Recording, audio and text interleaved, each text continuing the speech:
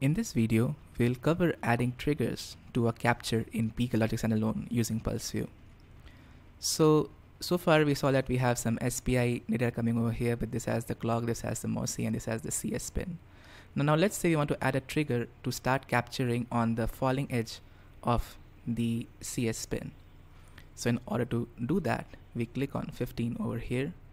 Then we can select the trigger over here. So this means a low level trigger, this means a high level trigger, this means a rising edge trigger, this means a falling edge trigger, and this means either of rising or falling edge trigger.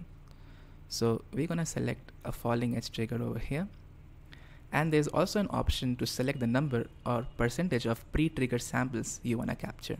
So for that option, we go over here and we can adjust the percentage of pre-trigger samples we want. So here we keep this as at 1%.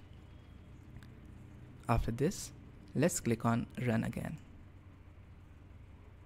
So you can see that it has marked the trigger over here. We have 1% samples captured pre-trigger, and after the trigger we have the SPI capture.